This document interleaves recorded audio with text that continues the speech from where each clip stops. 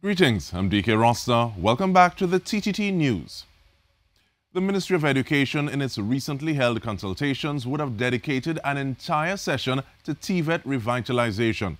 It's time to go in-depth on developing technical and vocational competencies through training with Assistant General Manager Training Division at MIC Institute of Technology, Nathan Langaigne.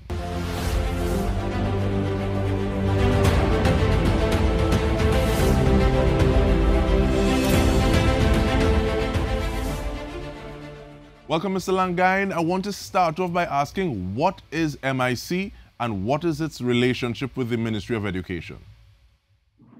Okay, DK, thank you. MIC Institute of Technology is an agency of the Ministry of Education with a mandate to administer industry-specific tech work training programs for prominent sectors across the landscape.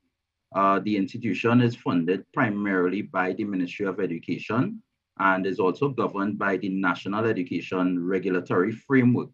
Now, the institution, I would say, would have been one of the more long-standing institutions delivering tech work. And, from time to time, we are consistently asked by various ministries to deliver tech work training that supplements the advances of offerings at the secondary school level. So in essence, MIC IT is one of the ministry's key actors in fulfilling its goal to establish sustainable TVET pathways within the local landscape.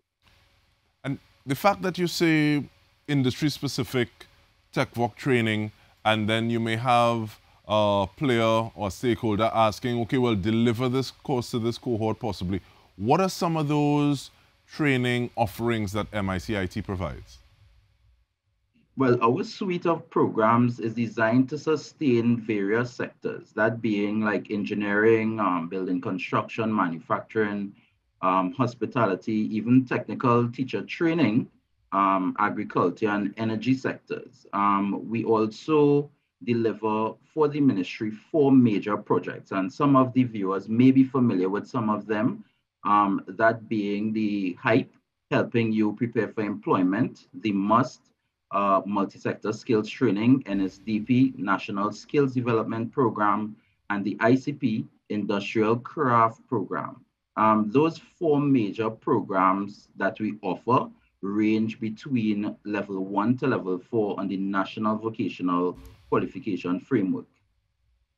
And I didn't realize that agriculture was one of the offerings that is provided, but is it a perk being able to get work connections after training at MIC? Yes, I must say, 2 of our training offerings have a workplace attachment component to it. That being the multi-sector skills training program, where our trainees are attached to the industry, and for 1 day for the week, they come back into center for training, similar to the National Skills Development Program. So you would find that once persons or trainees graduate, they would tend to gravitate to those same industries in which they were having their attachment with, provided that, there's accommodation for them after they graduate. But if you had to describe the ideal candidate, how do you recruit those new trainees, and who are the types of persons that you would be looking for? Okay, so consistent with the National Trust, and you would hear it in Ministry of Education, Education for All, MIC IT's training services gives consideration to the expanse of the social spectrum of our national population. So ideally, there's an opportunity for anyone willing to develop themselves via the TVET conduit. So therefore, recruitment, though open to the general public, including non-nationals, is governed by a variety of programs and eligibility criteria per program. So trainees are recruited based on their eligibility for the program of choice, may it be age, academic background, maybe for the higher level programs, and the experience in occupational areas. So for example, we can look at the MUST, for example, persons willing to go into the construction aspect, our suite of programs, they must have a level 1 sort of certification before they enter into that program. And I must say that the cycle model of our programs allow us to continually accept applications all year round. Prospective trainees can complete the application form for their programs of choice, and I would welcome persons to check our website, www.mic.co.tt, or at any one of our 10 technology centers nationwide. These applications are then processed through our registration, admissions, and records unit and assigned and reassigned accordingly.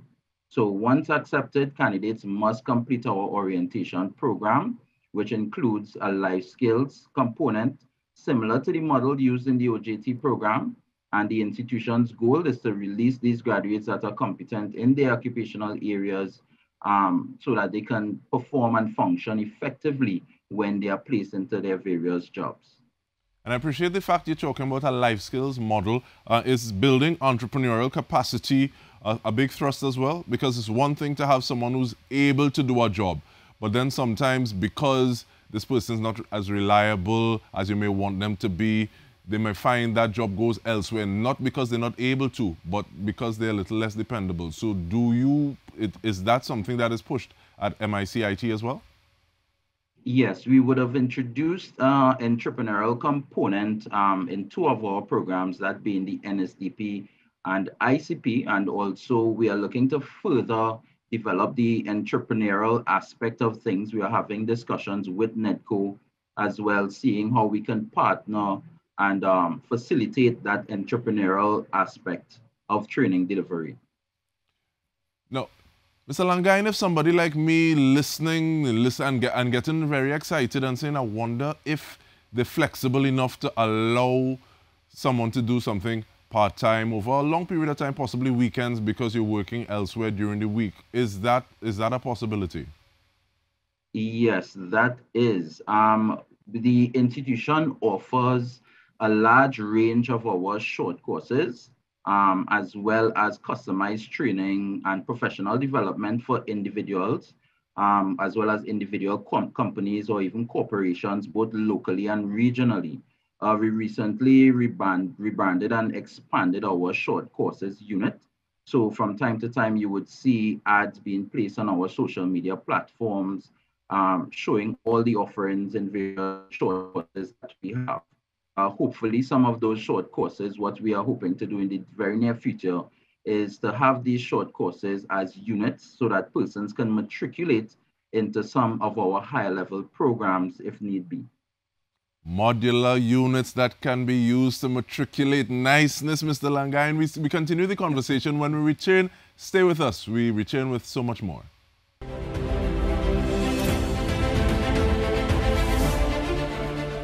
Welcome back. We are discussing the work of MICIT with Assistant General Manager Training Division, Mr. Nathan Langaigne. And Mr. Langaigne, you spoke about the fact that the nature of the programs allows you to accept potential trainees on a year-round basis.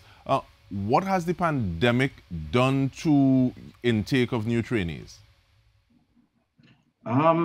First of all, because of the various delays that we had due to the pandemic, we had to push back our trimesters a bit because we would normally have intake around September, October each year.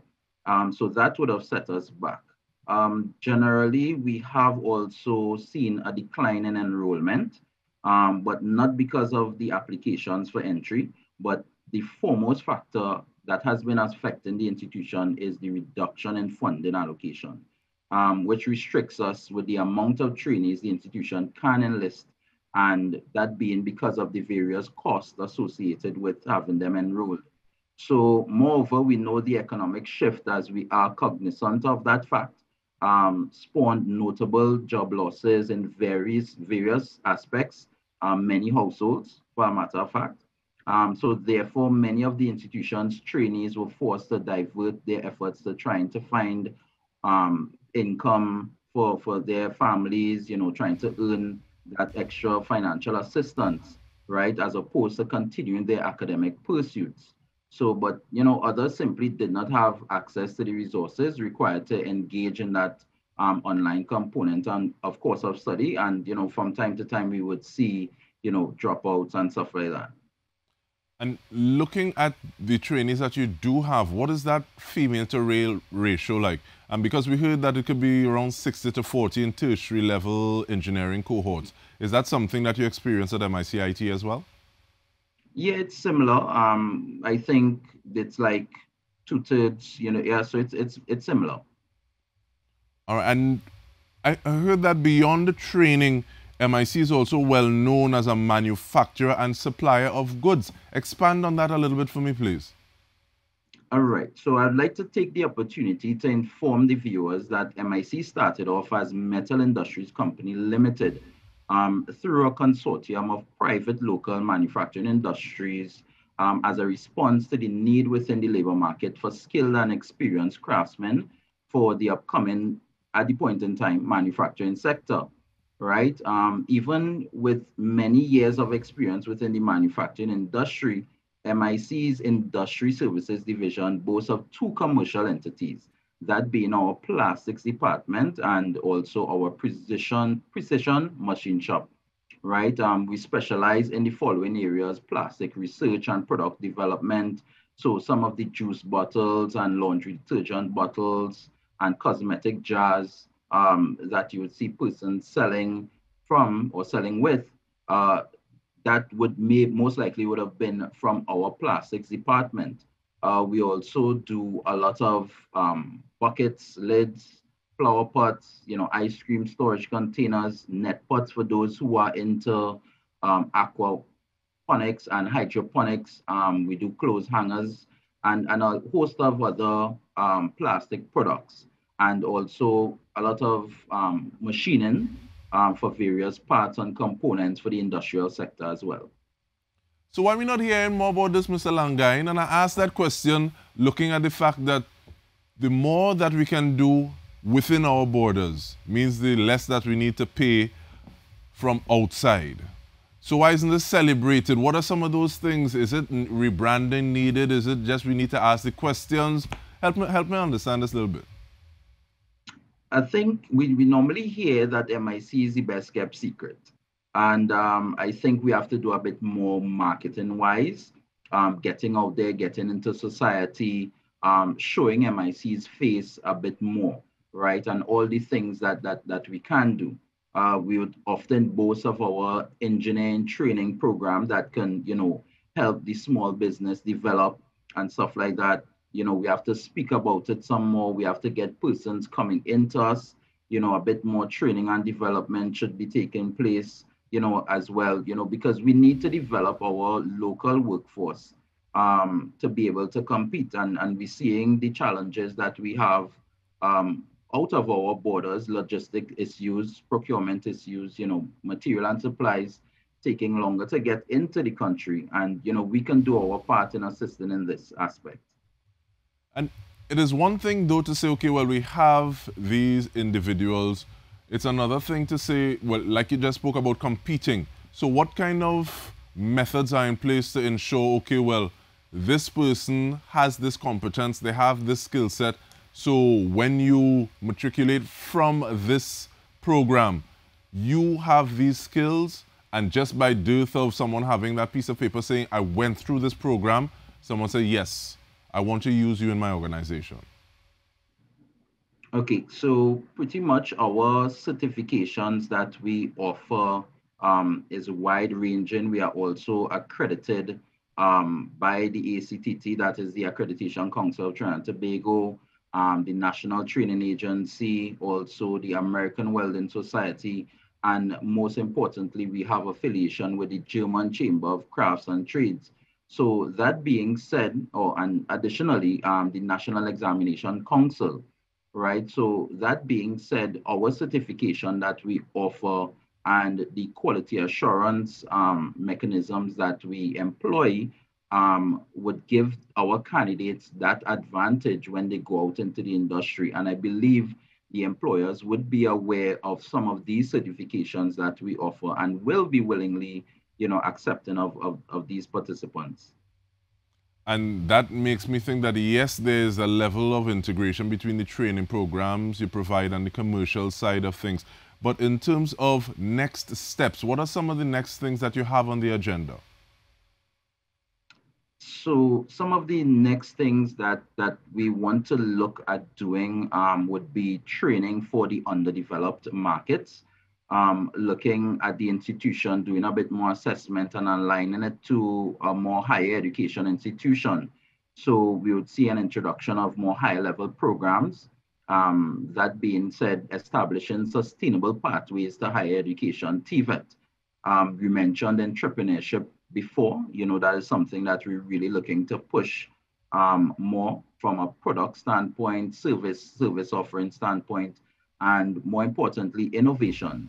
So we are hoping that, in the near future, we can seek to offer, you can see degree programs in some particular tech work areas, maybe plumbing, maybe, a degree program in masonry, as the case may be. And if there's one thing you want individuals to take away from a conversation about MIC IT, Mr. Langaigne, what would that be? Well, I think one thing that we can take away, and the pandemic has really taught us a lot, is that the world is transitioning to an economy where skills will be the new currency. Now more than ever, citizens must acquire a skill to succeed in the emerging environment. So TVET is just as valuable as classical education and is not an alternative, but equally valuable educational pathway. So regardless of social standing, there's an opportunity at MIC IT to pursue training and development in a variety of occupational areas. All right, and you spoke about 10 locations. Can you spout them for me at this point in time?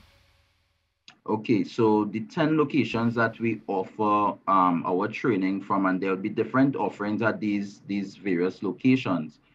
We have one location in Diego Martin, Lavantil, Macoya, O'Meara, Sangre Grande, Pleasantville, Pinal, and one facility in Tobago and one in Point Fortin. All right, and we want to thank you. You passed with flying colors, Mr. Langaigne. We want to thank you so much, Nathan Langaigne, Assistant General Manager, Training Division, MIC Institute of Technology. And on behalf of our entire news team, I'm Dike Rostant. Thank you for joining us.